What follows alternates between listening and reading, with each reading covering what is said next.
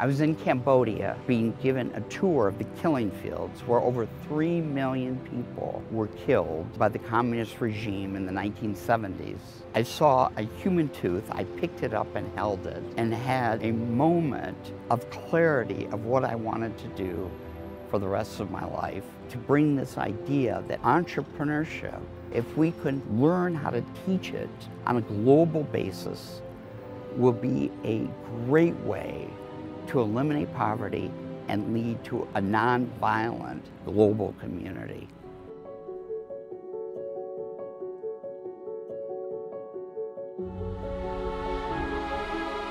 11,000 women and children were murdered there. They put them inside and they closed the doors. The synagogue was burning for 2.5 days. Between 2,000 and 3,000 people lost their lives there.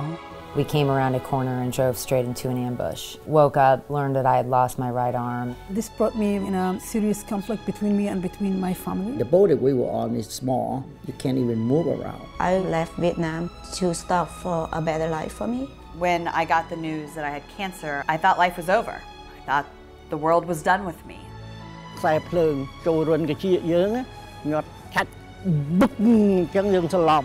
They've survived the horrors of war, genocide, disease, and tyranny, risking everything for the uncertain promise of something better.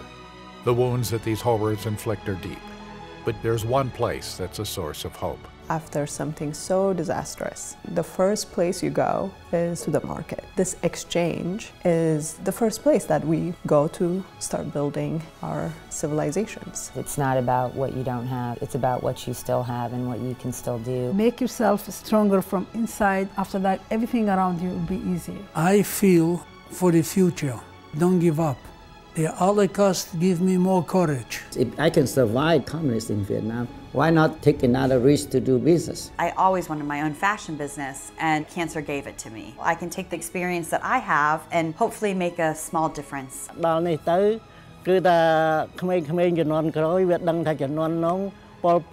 represent the 6 million.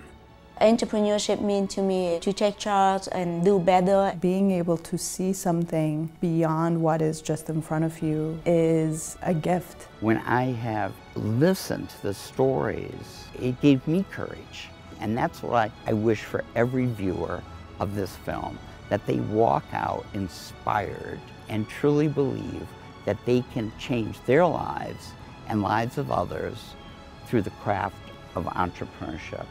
Entrepreneurship is the fuel for prosperity, and it allows us to come across cultures to solve some of the world's greatest challenges. You too can help us unlock the doors to a golden future, the age of the entrepreneur.